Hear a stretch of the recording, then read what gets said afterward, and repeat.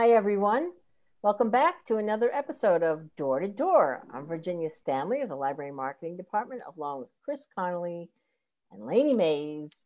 And we have a really interesting and fun episode for you today. We have two, as we said in our copy, two brilliant editors talking to two brilliant authors about their brilliant books.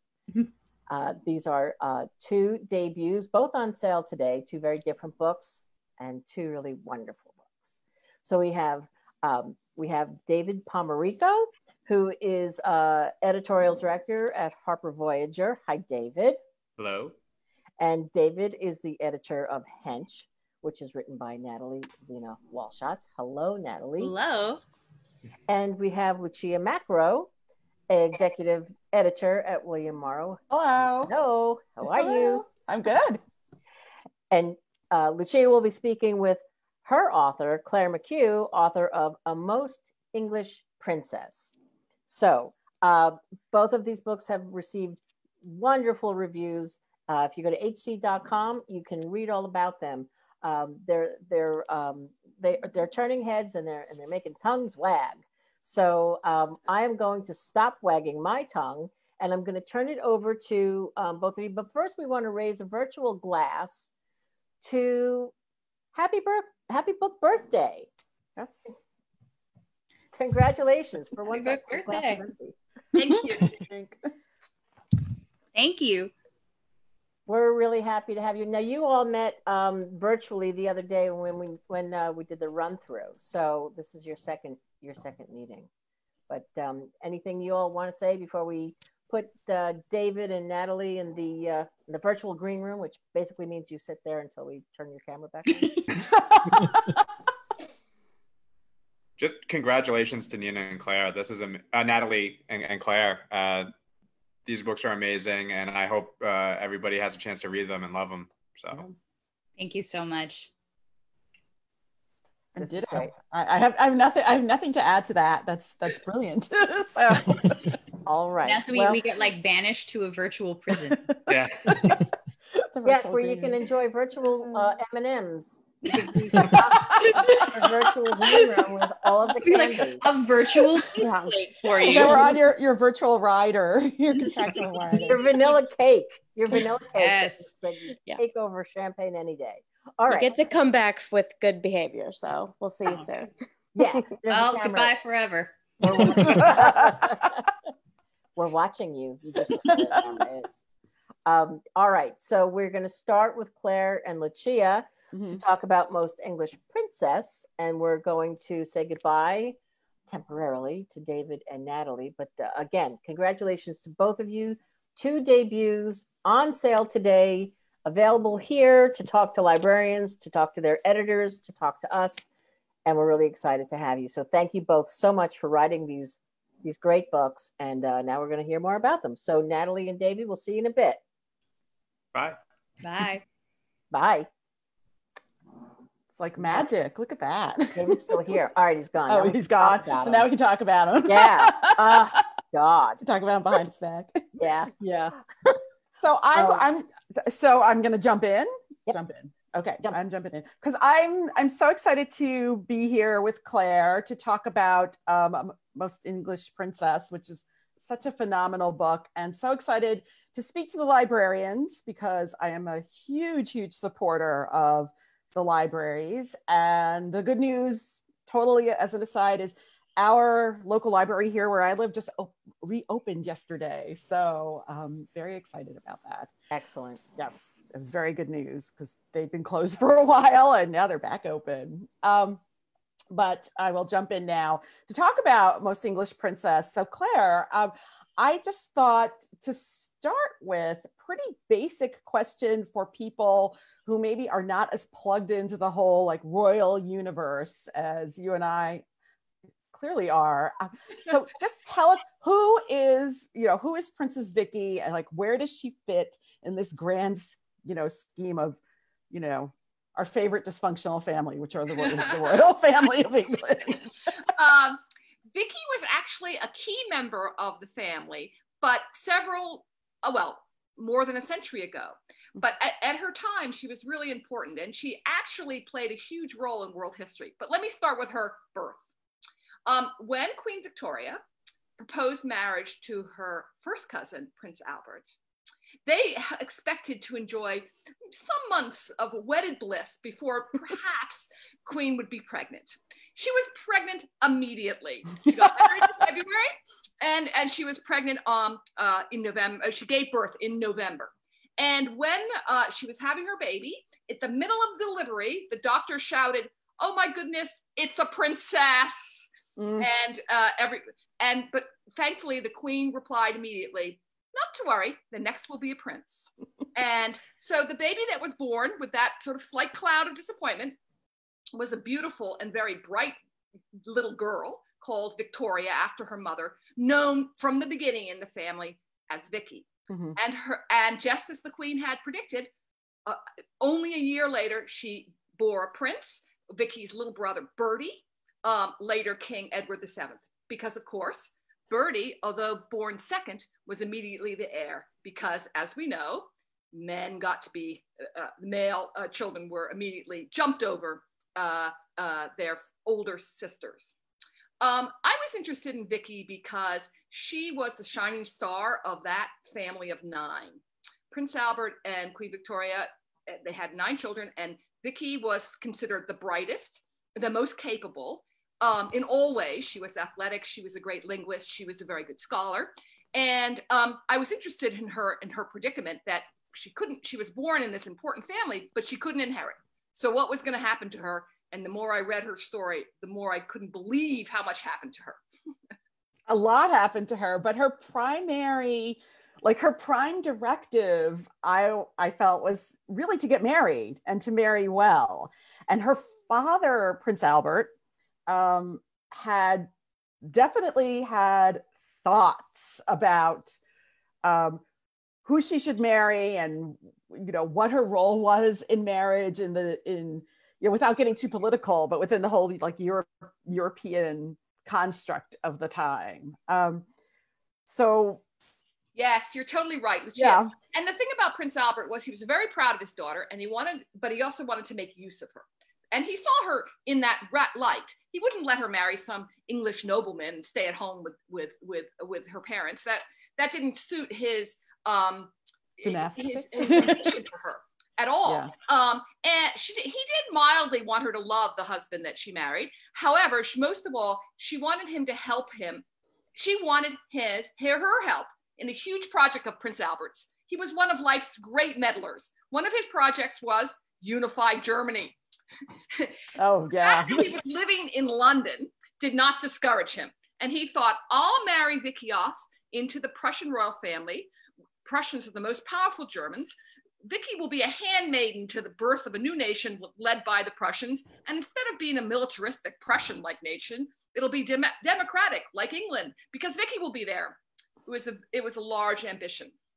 And it didn't all come true. I was just going to say, and it was not, well, part of it came true, but the large parts of it did not come true. Yes. Now, and Vicky marries into the Prussian royal family, and she does fall in love with the crown. I don't know what he was at the time. He was at the time that they met. He was a mere prince, just prince, but he was the heir to the throne. He was called Friedrich, but everybody in the family called him Fritz. They met first when she was 10. 10. But thank God they did not impose at that time any romantic expectations. She was a very precocious 10-year-old that gave him a tour around the London exhibition.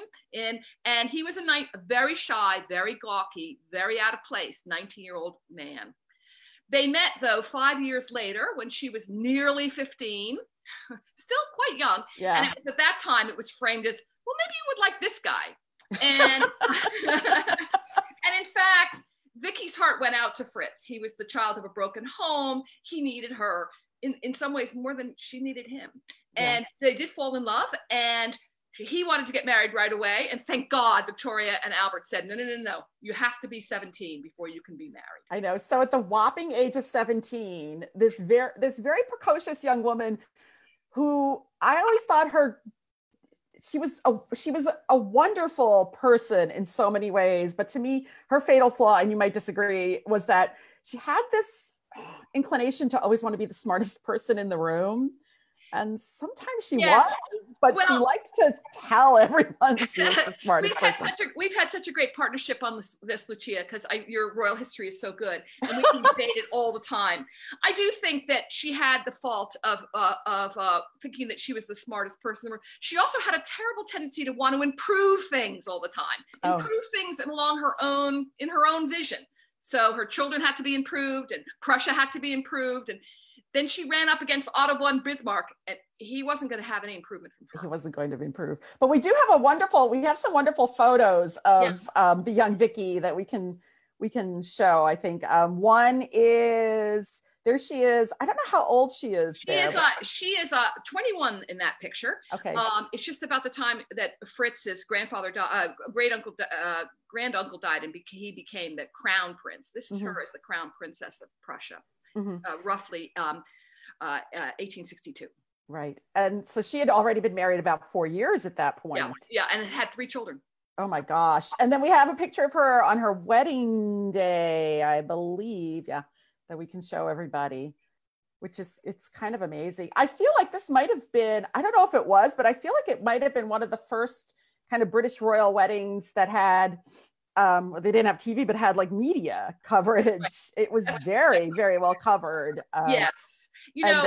Albert and Vicky had a very strong, Albert and Victoria knew that they wanted to promote the royal family as not disreputable like Victoria's uncles had been, but a real family and following domestic virtues. And so they allowed early coverage of the family. And then this is Prince Albert loved photography. This is the first photograph of a royal bride, and you can see she's actually a little taller than her mother, who's on the left, although the angle of the photo does not show you that.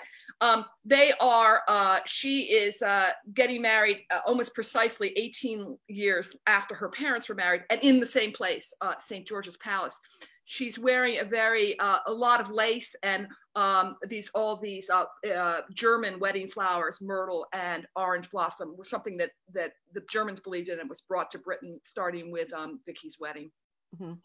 And is this is an aside, and this is a massive piece of trivia, but is this the same myrtle that all the royal brides they put in their bouquet now, right? That's right. In 1845, Queen Victoria went with Albert for the first time to his home in Coburg, near north of Munich.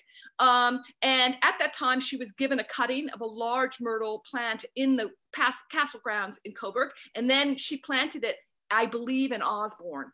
It may have been replanted since then, but that myrtle plant has provided flowers for royal brides since then. I know, it's so fascinating. Yeah. And then we have one more, we have the one picture of Queen Victoria and Prince Albert with a whole lot of children. This is actually Vicky and Fritz. On their honeymoon. Yeah. On their honeymoon. I know, it's a very serious honeymoon photo. She's 17, he's 26. This is one of the only existing photographs of Fritz not wearing his military uniform. Really? In the Wars of Unification in Germany, he was a great military hero. And he was rarely seen like this. But here he is on the grounds of Windsor with his new bride.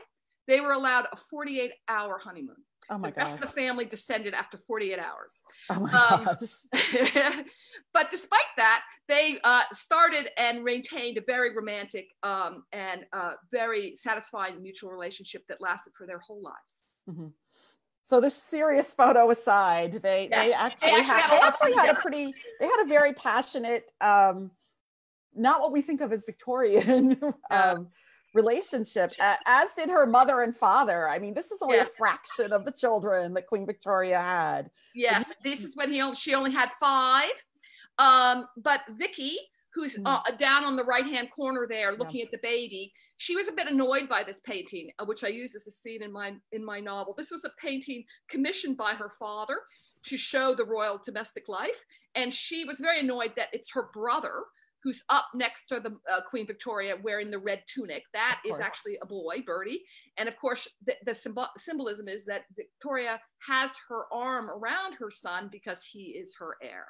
And Vicky, despite being eldest, and as she would point out best, was not the heir. I mean, we could get I don't know. I might digress because I'm fascinated by the idea that she did not get to be queen. She was considered smarter than her brother. Although it's interesting, her brother kind of probably had better people smarts. Yes, that's so interesting. You should point that out, Lucia. And when he was a child, the heir, Bertie, was much looked down upon for his, we would probably consider them learning disabilities. He had a lot of difficulty learning to read. He couldn't sit still. He also had he was very clumsy. It took him a long time to learn to ride a horse and run and everything. He was just not as good as Vicky. However, he was always a charming personality in a way that she wasn't. In some ways, Prince Albert said he was a throwback to the Hanoverians, that those disreputable kings, they wanted to change the reputation of. But he had social skills they didn't have. Vicky and Bertie were rivals as children, or Vicky just wanted to stomp on Bertie, but they were friends throughout their life, and despite the rivalry between them. They were actually very close in many ways. Yeah. So to sort of go back to Vicky's marriage, and she is thrust in this court life. It almost reminded me a little bit, or maybe I'm being fanciful, it almost reminded me a little bit of when Diana was thrust into the life of the Windsors, or well, there's so many funny parallels, both with Diana, I feel with Meghan too. Let's start with Diana, though. Diana was shocked to find that Charles's family was cold and remote. And, what a shock. Vicky was really surprised. She had some exposure to Fritz's parents before she went to live in Berlin with them.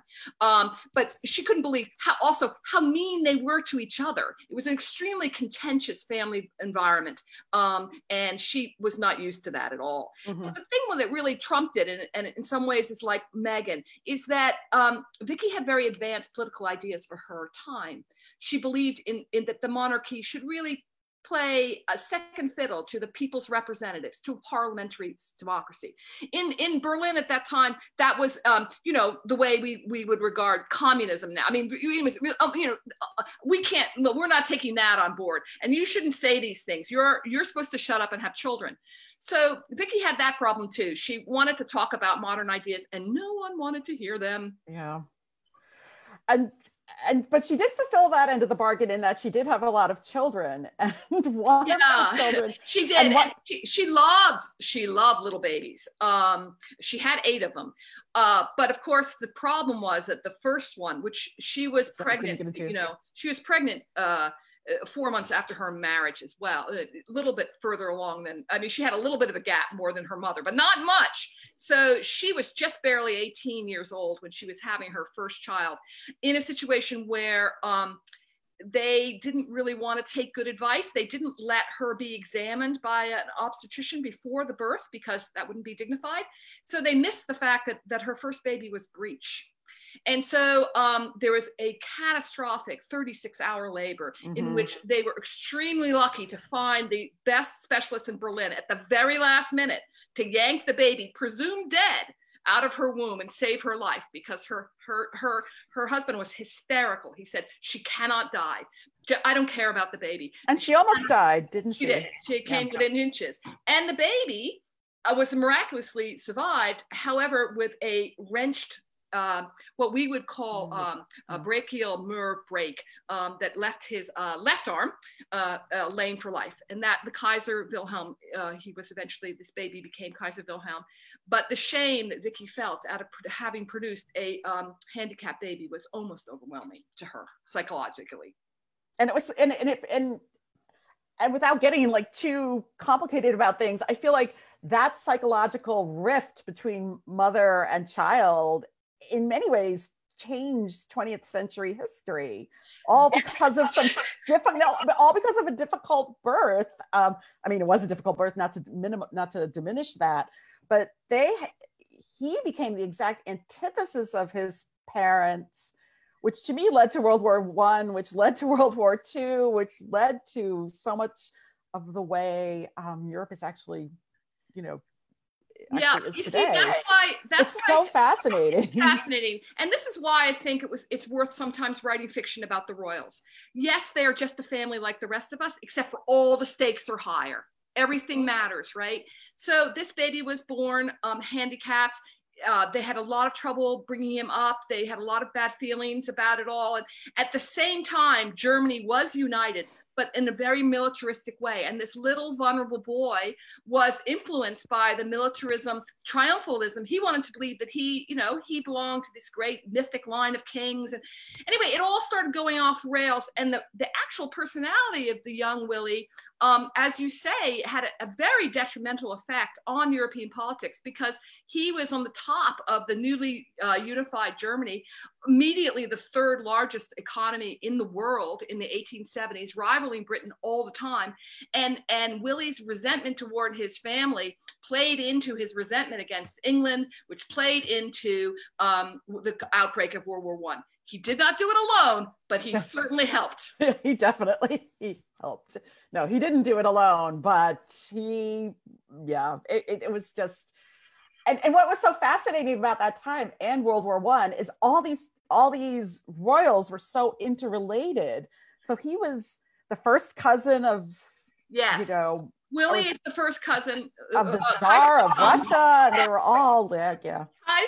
Kaiser Wilhelm was the first cousin of George V, who was the King of England during war, and George V was the first cousin of the Kaiser.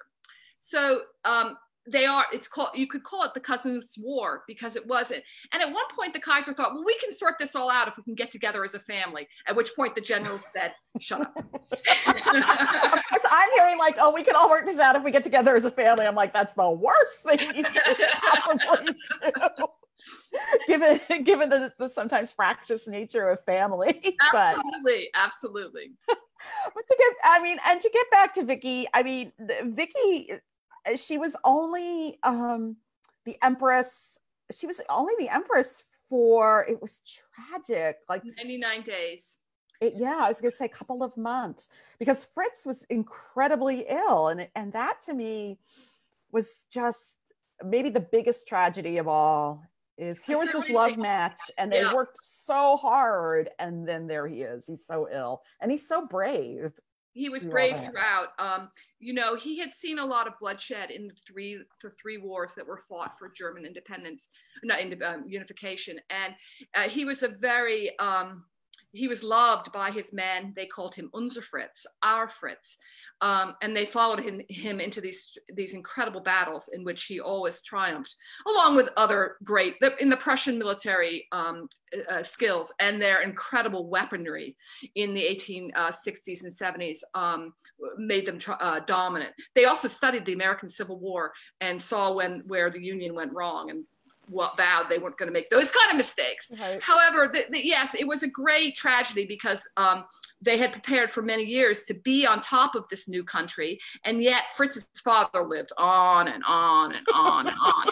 And meanwhile, when he was, Bismarck was really pulling all the strings from behind the scenes, and he created a Germany that was, fundamentally bellicose, and that's why it is a tragedy that Fritz didn't live, and that he and Vicky weren't on top of this to try to tamp it down in the early days of the German Empire. Instead, their son took over, and he didn't do anything. He fanned the flames. It's really interesting to me that Vicky was really an important person also in the early efforts to stop the anti-Semitism that began to rage in Germany. And if I write a sequel about Vicky, I'm going to talk about that, because she, again, the way Diana shook hands with the person who had AIDS, Vicky went to synagogue because she wanted to say, these people are just like us. We're all children of God. And she was very brave to do that. I'm going to stop there. I know. I was going to wrap. I was looking at the clock. I was almost going to wrap it up. No, I honestly, I need to stop there because we have a couple of questions, but I also love what you just said. I love that that's what you ended on, because I think that that's really beautiful. And I think that's a lovely message. And drawing that comparison to Princess Diana is really just lovely. I mean, this is one great big family. And so this was fantastic. Thank Chris, Lainey, we have a couple questions. Can you read them off? Yeah. Well, one last picture. I just wanted to show that. That's Vicky when she's older, correct? Yes, that's her later in life. Sorry, I just want to put that in for Ah, you. beautiful. Good. Beautiful. Yeah, and we do have quite a few questions. Just to start things off, Shannon Wilson Spees asks, Claire, do you have a history degree, or do you just love history? Thank you for asking. I did take my history degree at Harvard College. I studied Bismarck and for several years under a very distinguished professor named Charles Mayer, and that began my interest in the unification of Germany.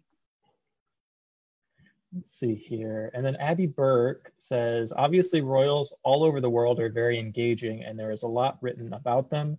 So what drew you to Victoria's story in particular? It was her predicament in life, that she was a very bright person, denied really a role that men could have, an opportunity. So how did she use what influence she did have to find purpose, to make the world a better place? She was a very earnest person. So that predicament attracted me. And I also think that this is an era that people forget about. They write a lot about World War II and they write a lot about the Tudors. There's so much in between. So that's why I was attracted to this story. And Vicky Nesting, so this is your debut, but are there any other historical parts of the world that you might want to dive into in a next novel? Anything? I know you said another Vicky novel, but I am very tempted to do a novel about the America that I first knew in the 50s. I'm almost 60 now. The 50s and the 60s and the 70s went through a lot of changes in the United States, and I'm trying to find a way in that I think will illuminate some of the themes, especially from a distance. It shows that, we changed as a country really fast, but a lot of people's lives got mixed up. So I'm looking into that. And then Jennifer Winberry said, have you considered how the monarchy would have been different if primogeniture wasn't the order of the day? Am I saying that right? It's so interesting that you should ask that, because it's important to remember that in 2013, the law was changed. Before Catherine Middleton and Prince William could have any children, they has changed the law to say it will be the first child. And I said to Lucia, it should be Vicky's law, because Vicky was the last person passed over because of her sex. All the sovereigns since then either had boys first, or like Queen Elizabeth's father, only girls. So I think that Vicky would have been a better heir. I talked to some professors about this, that she would have been probably better. But the very poignant thing is that she died only 4 months after her mother. So had she been the heir, it wouldn't have been for very long. But I'm very happy that the current law is established the way it should be. We have a question from Barbara Jenko, who says, any nibbles for TV film rights sales? I want to read, then watch it now. Thank you so much. We are looking, and we've had some interest, but nothing definite. But here's a funny story. I don't know if any of you watch a show called A French Village. It's got a lot of Germans in it, a lot of French people in it. It's a great show. Anyway, there's a German actor in there named Richard Sandler, who I love. I wrote to him the other day and I said, have you ever thought about playing Bismarck? He said, oh, I'm fascinated. So I'm sending him the book. Oh my gosh, that's great. All right. We have a couple questions that are similar. Maureen Roberts said, well, this is all fascinating. Was Vicky's personality anything like her mother's? Do you think that was part of the problem with how she was received in Berlin? Absolutely. Vicky was a combination of both her parents. She tended to be, she was very energetic like the Queen, and very starchy, like, oh, we do it like this, that's partly what. And she was very intellectual like her father, and tended to talk in this kind of lofty tones. Yes. And also people wanted to tell her in Berlin, hey, you don't get any special treatment because you're Queen Victoria's daughter. I mean, there was an immediate resentment, like, don't get yourself on a high horse. You're not even German. And she would point out that actually she was 3/4 German. So it was a bad match from the start. I think we have time for one last question. Barbara Ringel, I don't think we asked this one, did we? What was Vicky's relationship with her mother like? Oh, I'm really glad that this is the last question and that it got answered. They had a difficult relationship when Vicky was a girl, because Albert idolized Vicky and would write to the Queen about all her faults. So the contrast between the treatment that she was getting, that the ladies were getting, was caused tension. However, once that they were apart, they were like almost like sisters. They wrote to each other 2 or 3 times a week. The correspondence between them is the main source of the action that I depict in A Most English Princess. However, Queen Victoria never stopped being mom when she wanted to be. For example, she would write to poor Vicky in Berlin, who by that time had 5 children. And now, did you spend the whole day of Papa's death at church? You know, the poor woman. Like, can you just like leave me alone? I got a whole life of my own over here, and I'm no queen that everybody takes the rules. But Vicky was always very polite and kind to her mother, and very dutiful. And by the time they were, you know, she was in her 40s and the Queen was in their 60s, they looked a lot alike, and they behaved, and they were very, very close. That's a great way to end this really wonderful half hour. So informative. Thank you, Lainey, for showing that beautiful jacket one last time. A Most English Princess, a novel of Queen Victoria's daughter.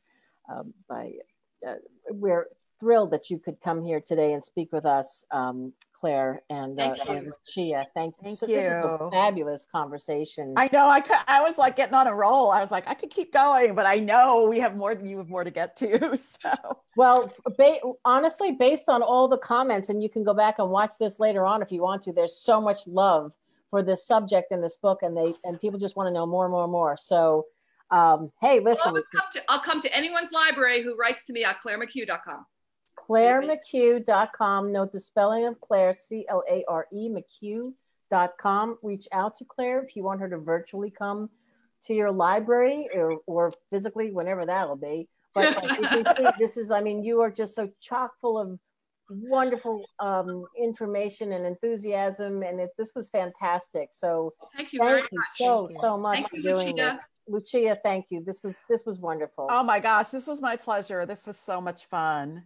And I think it's worth noting Lucia has her library degree. So I do. And the aforementioned Barbara Jenko was one of my professors. I don't think she'll remember me. But. Oh, you're memorable. She remembers you. We love you. So Claire, congratulations on your book birthday for A Most English Princess, on sale today. And take good care. Be well. Thank you both so much. And everybody hang on, because now we're going to bring in David and Natalie to talk about HENCH. Awesome. All right. Thank you. Goodbye. Thank you. How cool was that? Very amazing. Cool. Holy moly.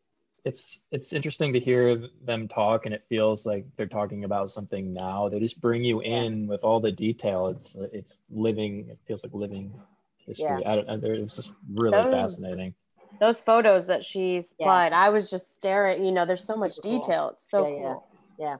All right. Well, let's see if they've eaten all the green M&Ms. Here we go.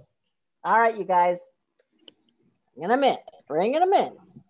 Hello. Oh, hello. Hi. How are the M&Ms? Were they good? Delicious. Thank you for removing the brown ones, as is appropriate as you requested. All right. Well, we just had a very robust and fun half hour talking with author and editor, and now we're going to do it again. So David Pomerico and Natalie Zina Walschots here to talk about HENCH. Take it away. So we're here to talk about HENCH. Woo! So good. I feel like that there's a lot of pressure on us to be fun and entertaining, but I think we can do it. I think we can do it, Natalie. Well, are you going to sing any songs? No, I think we can manage. No, we're going to keep the HENCH theme song for later. Very good. That's for the paperback. All right, yeah. Before you start, I don't want to. I would be remiss if I did not say that this is among all of the starred reviews. The accolades are so many. I mean, PW, Kirkus, LJ, Booklist, starred reviews, all. and our lead read. I mean, this is really quite something. So anyway, happy book birthday to you. Thank you. And now, David. No one more than me, I promise you all. Okay. Well, probably the easiest thing to start with is, Natalie, why don't you give us a quick overview of the novel? Just tell us what it's about. Sure. HENCH is the story of a young henchwoman, one of the expendable, overlooked, and terribly downtrodden employees of supervillains, who's at the beginning of the novel, like really just trying to live and have food and rent, and is doing a lot of boring tasks for very, very terrible people. She has a run-in with a kind of primary superhero of this particular universe that leaves her very badly injured, and starting to calculate the cost of superheroes in terms of both money and human lives when it comes to the impact that they have on the communities that they're ostensibly supposed to protect. She does this via the power of blogging, social media, and data science. Discovers that actually heroes are terribly bad, and sort of begins her ascent in a new villainous career with sort of redoubled vigor and intensity. And I realized that probably made it sound very heavy and very dorky, but I promise you it's also quite funny.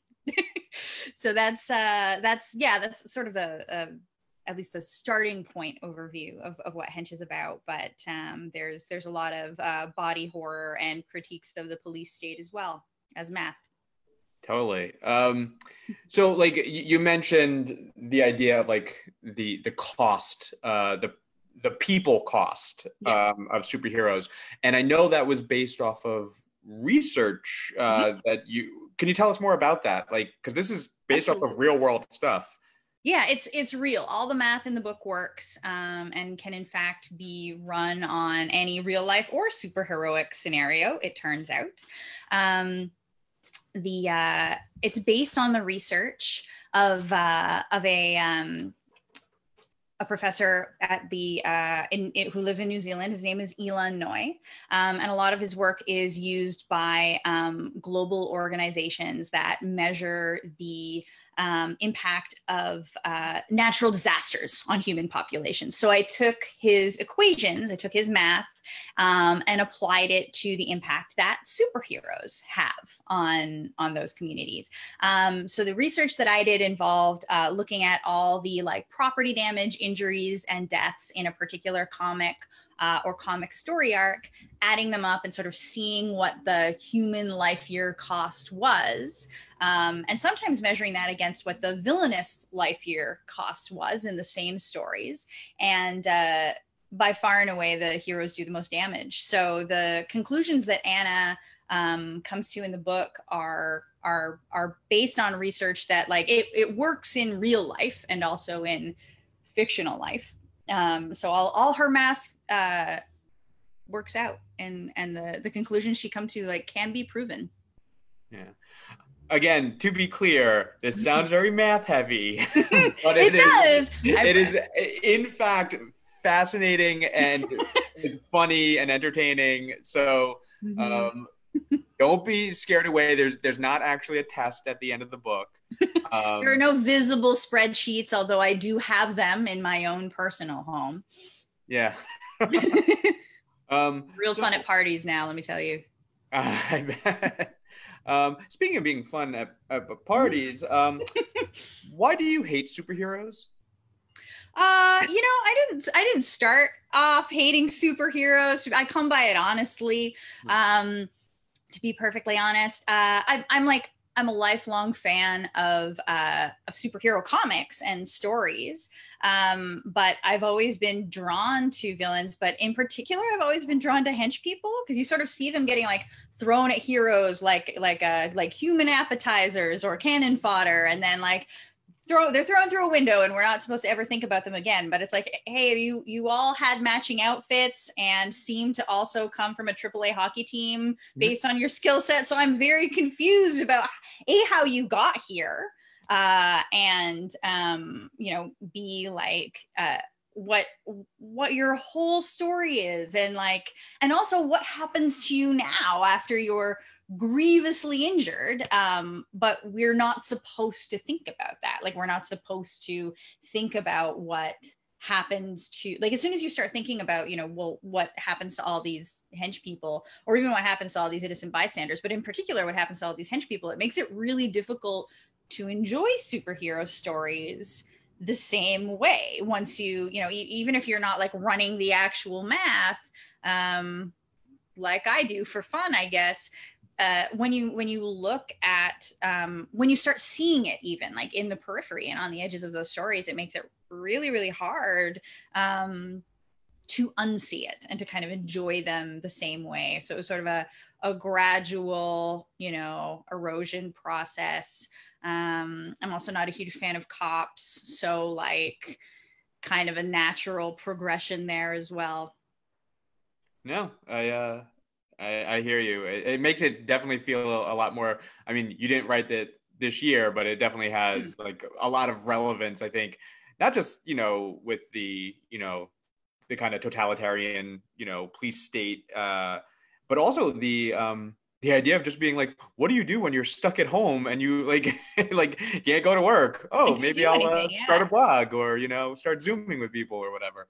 Yeah, absolutely. It's more relevant than I would have wished it to be, I assure you. But yeah, like the critiques that exist in the book have obviously been there the whole time, but are really heightened, I think, by, you know, gestures broadly at the earth, by kind of like everything that that we're all going through right now.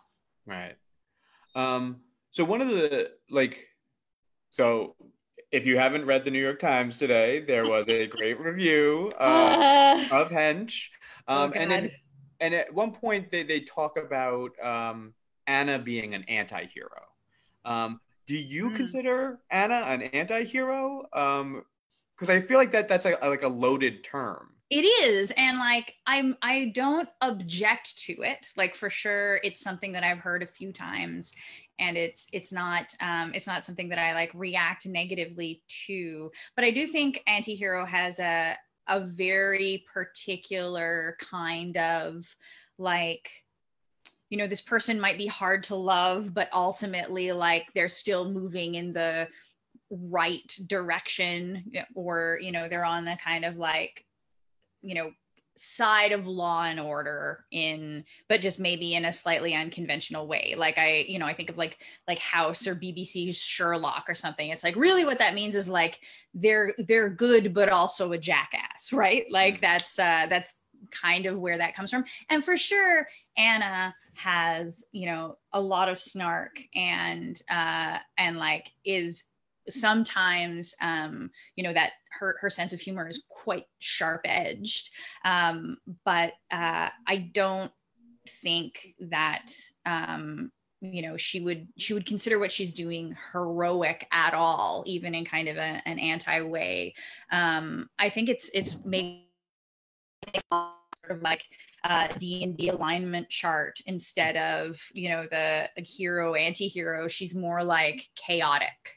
You know, she's sort of is the opposite of order in that way. So I think I'm a little bit more comfortable with those terms.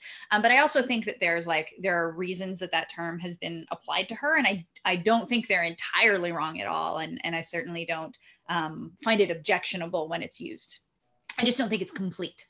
Yeah, no, I kind of always think of Anna like in the same way I think of Omar from The Wire, where it's like, he has a code. He's, you know, he's got a sense of justice, but he's a criminal. He's a stick-up artist. You know, he's a drug dealer. Like, he's definitely a bad guy. But he's got a sense of, okay, like, there's a way things should be, and he's got his own internal compass, right? Exactly. And a very strong internal compass.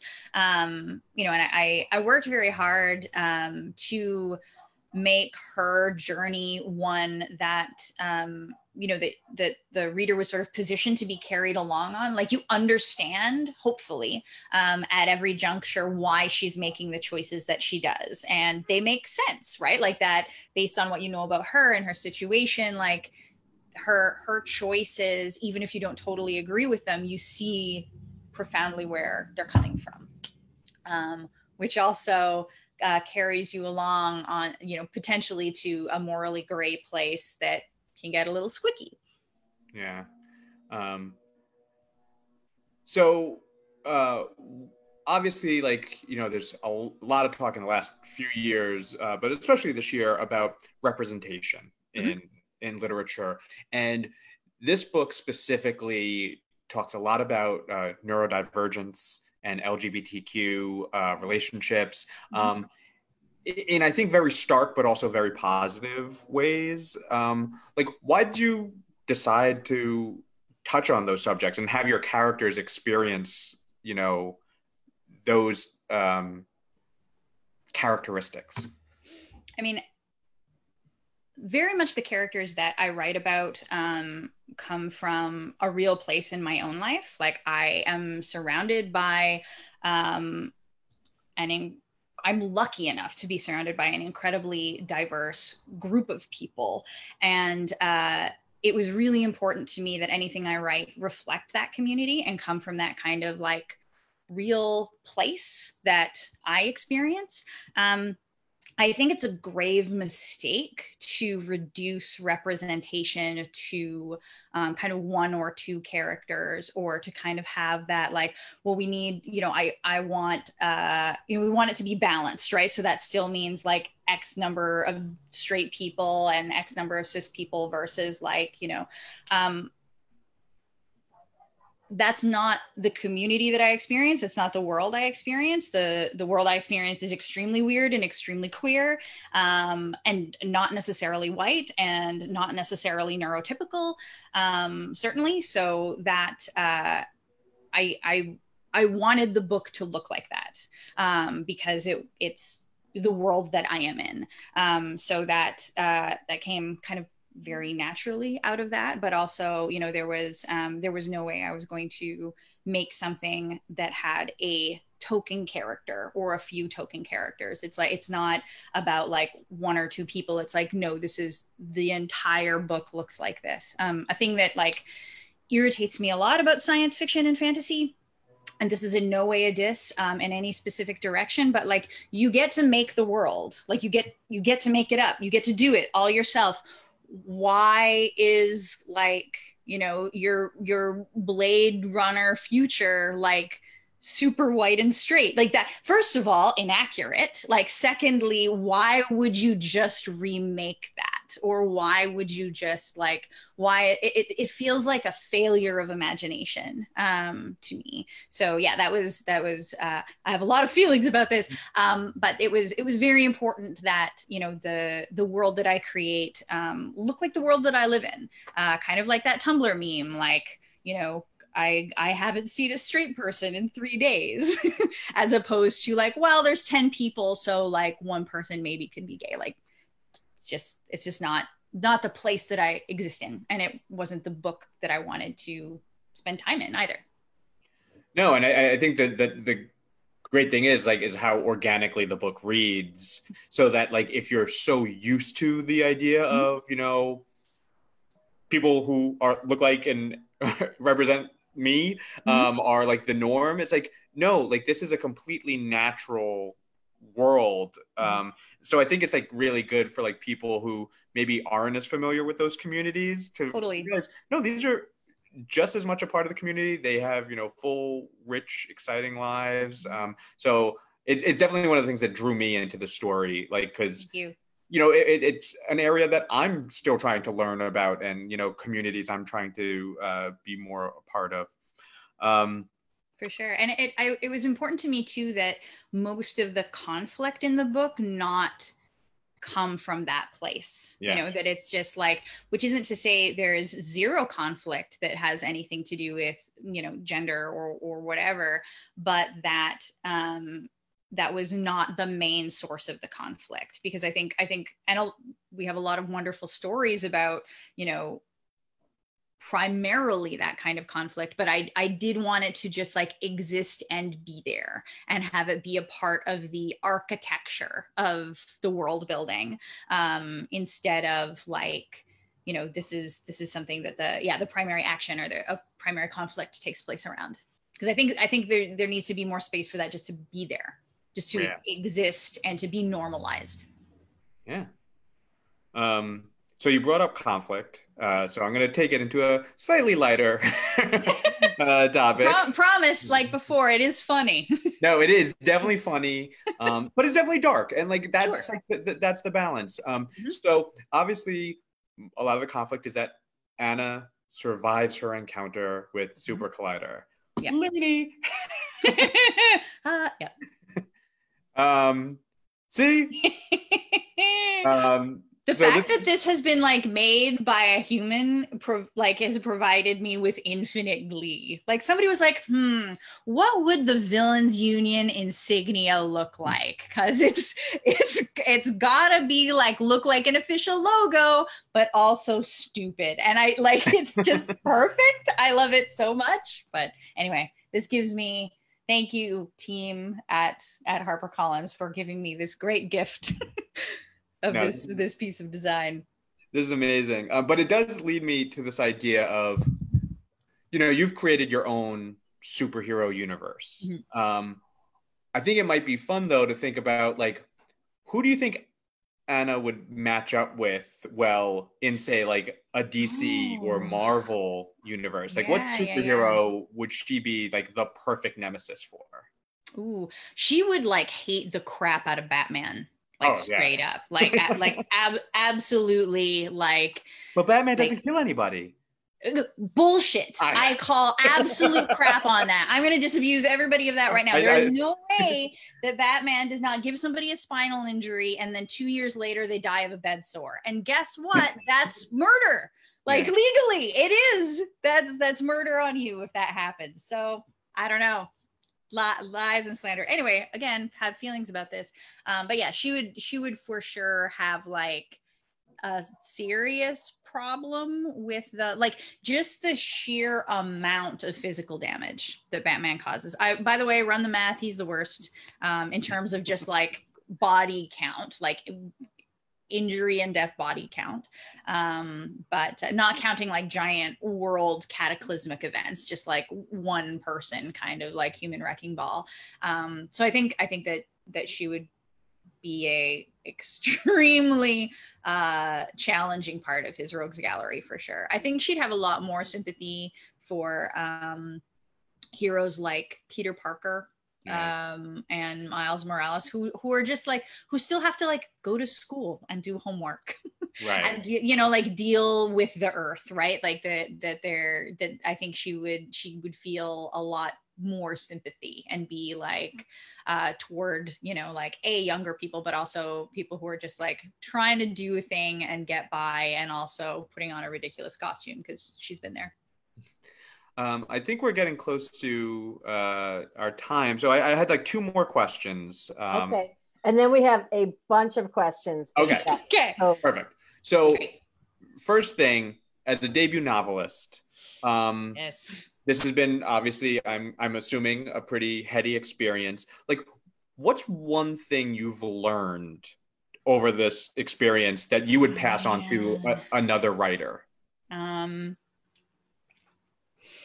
I mean, everything has kind of been this, like, I feel like every day for a very long time now, I've been waking up and it's like a completely new and different thing that I was not prepared for or you know, prepped to deal with. But everything is going to take longer than you think, for sure. So like, if you think doing a piece of editing is going to take you a week, it's going to take you 2 weeks. Like, just kind of whatever amount of time you think a thing will take, like, budget probably twice that. And then if you're done early, hooray. But like, you know, for sure, give yourself the like time and space that you need to actually do the thing, because everything else in the world will just keep cropping up and just keep happening. It turns out, even when you're trying to work on the thing. So that's a big part of it. I mean, secondly, like having a support network, both in terms of like the people you are working with and in your personal life is absolutely critical, right? Like unquestionably, like if I didn't have the trust that I had like in you and the rest of the team at HarperCollins, like I would not be in this situation. I would not be here. The book would not be nearly as good. You know, if I didn't have an incredible agent who's super on my team, like I would also not be in this situation. Like, so having people in your corner who you can trust is essential for sure. Also, my friends rule and have taken really good care of me when I've been in a state of lying on the floor eating Doritos. So nice. I always like to, whenever I'm talking like on a panel or something, I always like to ask this. What's the last great piece of art, book, TV show, music, whatever, that you've interacted with? Oh man. Most recently, and I'm not done the series, but Lovecraft Country is like absolutely blowing me away. Like it's so good and so tense. And yeah, I'm absolutely loving it. And librarians, it's a HarperCollins. Yeah. So yeah, I mean that's all I have. I mean, Natalie, thank you so much. I'm sure that you have a ton of stuff Virginia's gonna fill us in on now, like in terms of questions. Yeah. Well, first of all, David, thank you so much. This was a fabulous interview. I mean, this is this book is just blowing out, and to hear this is such a unique relationship. And so for all of us to sit and listen to the two of you talk about, so many different aspects of the book is really wonderful. So David, thank you so much for coming on. And now we have questions. So Chris and Lainey, do you want to start from the top? And we'll start with the questions that came in while you all were chatting. Mm-hmm. Yeah. Well, it's mainly the first few are just all caps. Natalie HENCH, I love this book. So remember those friends I said were awesome? Yeah. Probably have been yelling in the comments this whole time. No, librarians love this book so much. They can't wait to they were so excited to see that you were on today. So Paulette Brooks has a question about the audio book. Yes. Like that, who the narrator is, and then someone else. What is the process like picking the voice for the audiobook? Great questions. So there is an audiobook. It's narrated by Alex McKenna, who's incredible. I was actually most familiar with her work through her voice work for video games. She's like Sadie in Red Dead Redemption 2. She does some like really, really amazing voice acting. So that drew me to her right away, that I was familiar with her work in that context. But hers, I listened to, I was sent about 5 or 6 kind of like short list of voice actors that were like, here are our top picks. What do you think? And with some samples. And I listened to a whole bunch from all of them. And Alex McKenna made me laugh out loud first and like most frequently, unquestionably. She had like a way of delivering like insults in particular that was like super deadpan and just killed me. And I could really hear her doing Anna's voice justice. So that was, she was a very clear standout for me. There were also some like amazing other voices that if selected would have done an extraordinary job and I would have been super happy with. But it was just her delivery of humor was just so bang on. Our friend Katie Stover with the Kansas City Public Library, an early reader of this book, super fan from the get-go, says, I want a sequel. Too soon? I mean, I too would love a sequel. That sounds rad and great. It's something that I'm thinking about and something that like, since the reception has been what it has been, that I'm thinking a lot more seriously about. So I I can't comment on like, yes, this is directly going to happen, but I promise I too would love for that to be in the future as well. I have a lot of notes. John Sandler said, I also wanted to ask about some of the poetic passages, especially when Anna gains augmented senses and there's a reference to Paradise Lost is in the book. Does poetry influence your prose? So unfortunately, I was a poet first. I have a graduate degree in contemporary Canadian poetry, and I have two poetry books that were small press poetry books that were released years ago. So I come from that background. Language is extremely important to me, and the like artistic power of language. My poetry has typically been like very constraint based, or like, you know, like formalist or mannerist, or like very, very heavily constrained in kind of the way that it works. And I think that in those few moments that kind of pops out a little bit.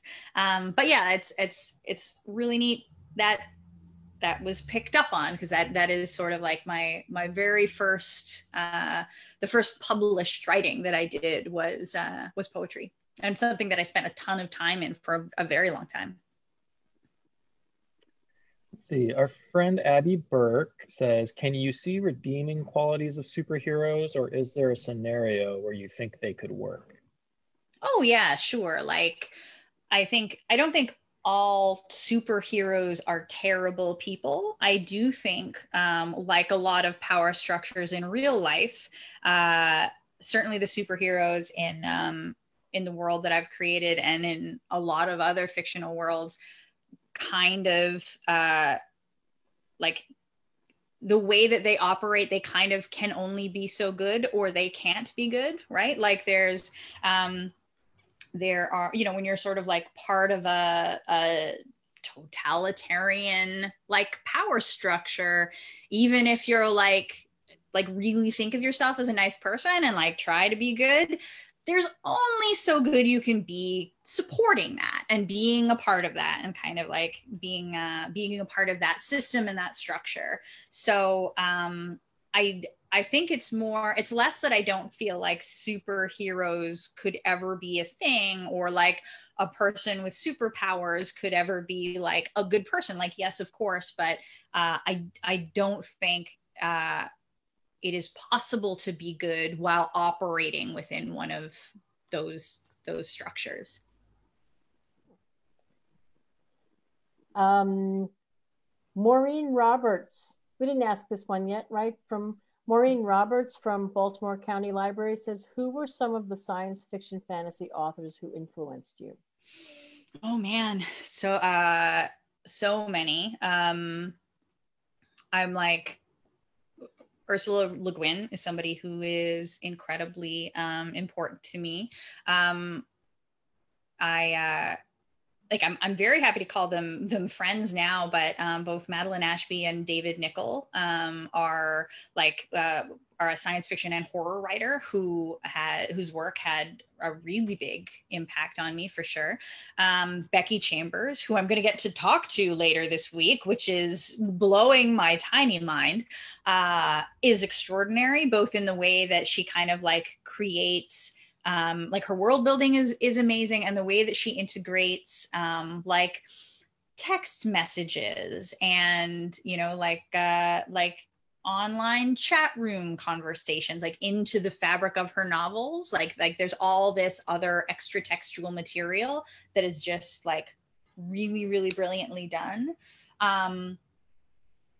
You know, I also think that, you know, like comic artists and writers like Fiona Staples have, you know, and have had a huge impact on me, and like, you know, Gail Simone and all of those writers have all kind of like poured their stuff into my brain. And there's like 8,000 others that are just not at the, you know, tip of my tongue right now, but who've also like really, really had an impact on me. I don't know if we have any questions that haven't been answered. Chris, Lainey, if there are. But Lainey, I know that there's a quick recording that we want to play. Oh. Yes, we have to share this one. So, we got a little voicemail yesterday, just a little one, no big deal. Oh, Nancy, this is so nice. So Nancy Pearl, who we love, the world loves, she loves Hench, and she wanted to tell everybody how much she loves it. Oh my God.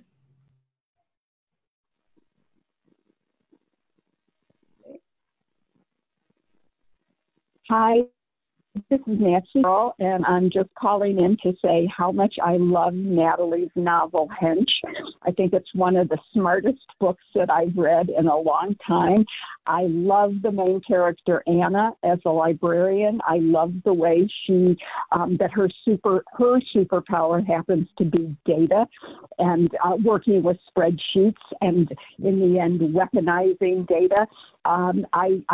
It was such fun to read, and I can't wait for a sequel. I hope there's another book coming with this main character because she was a delight, and the book is absolutely great. Bye. That is like the purest thing in the entire world. It's just like my heart. Yeah, she wrote and said that she had been on she met you at one of the virtual regional shows and just said, yes, yeah. Oh my God, so love lovely. her. Yeah, she just thinks the world of not only of the book but of you. So she was happy to. That's so lovely. Thank you so much. Yeah. She's such a delight. She's wonderful. She's just a terrific person and beloved. Can't say enough about Nancy. And so whose book just went on sale at the Writers Library. We had her on a couple of weeks ago and she was fantastic. So nice to have the support from, as I say, you can go back and watch this Facebook Live, and there's not only are there questions that Chris and Lainey have asked, but there's just so much love and people are so excited about this and excited for you. I mean, this is a really exciting, wonderful thing that you've given the world, and it's coming back to you. So congratulations to you. Thank you so much. It's extraordinary and profoundly unexpected and overwhelming and wonderful. So thank you so much. I really appreciate it. Yeah, I think I don't want to end. Of course, we have to. It's after 3:00. But is there anything that we've left? Are there any other questions? And of course, if there are more, I suppose we could have you answer them and we could write back. But sure. Yeah. I'd be happy to. Guys, are there any more that we need to? I think there was just one more question, and it was asked in all caps, so we know it's important. It's is there a TV show coming? Oh man, wouldn't that be cool? Right? Like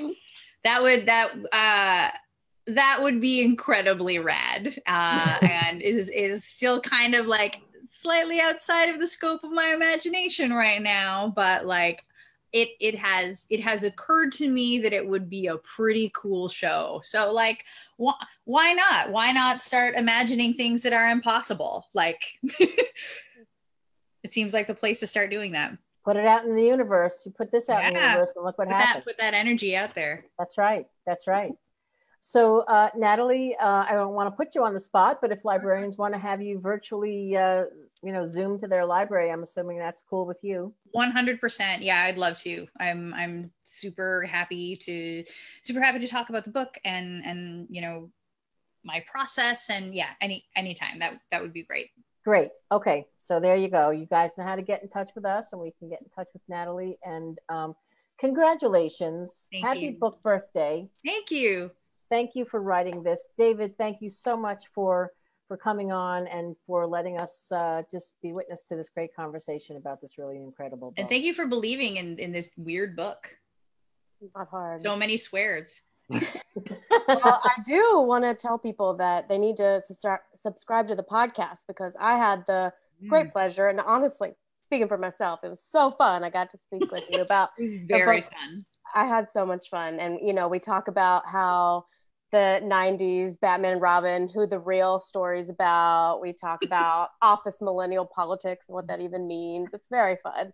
So that's coming very soon. So everybody should subscribe to the Library Love Fest podcast. And Lainey, when will that be up? Not this week, but next. Okay, so there you go. Great. Library Love Fest, check the podcast, and that'll be very fun to listen to. I know you were so excited when you got off that conversation. Very fun. So, okay, we lift a virtual glass to you, and we thank you, and we congratulate you, and we wish you well, and thank you all so much. Thank you so much for having me. Thank you. Thank you. Thanks, David. Take good care. All right. Bye, everyone. Bye, everyone. Take good care. Hi, everyone.